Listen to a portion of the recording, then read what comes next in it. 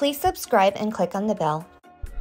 Hi guys, welcome back to my kitchen. So I was inspired to make this omelet from a restaurant that I always order breakfast from.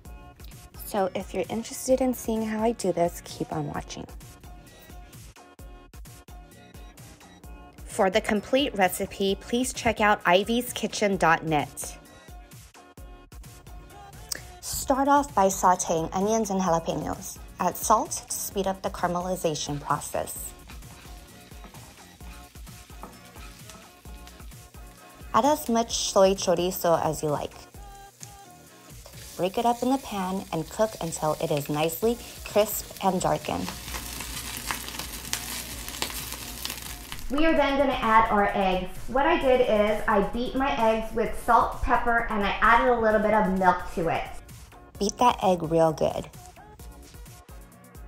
Add your egg scramble to the pan and let it sit.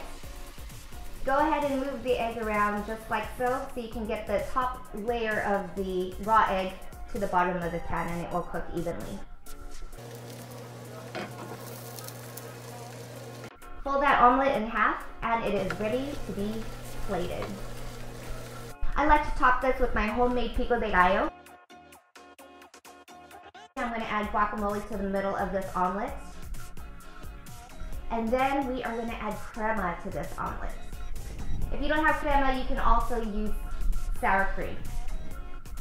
And if you guys are following me on Instagram, you will see that I had posted this photo and said I was adding my secret ingredients. Well, my secret is Cotija Cheese, because what's an omelet if you don't have cheese, right?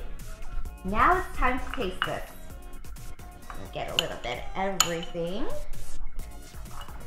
Okay, let's go.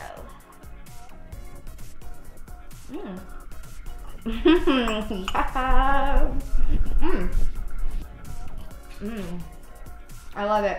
That's how simple it is to make my omelet. If you like this video, please give this video a thumbs up and don't forget to hit the subscribe button. Please follow me on Instagram and Facebook. I will leave the information linked below and I will see you in the next video. Bye!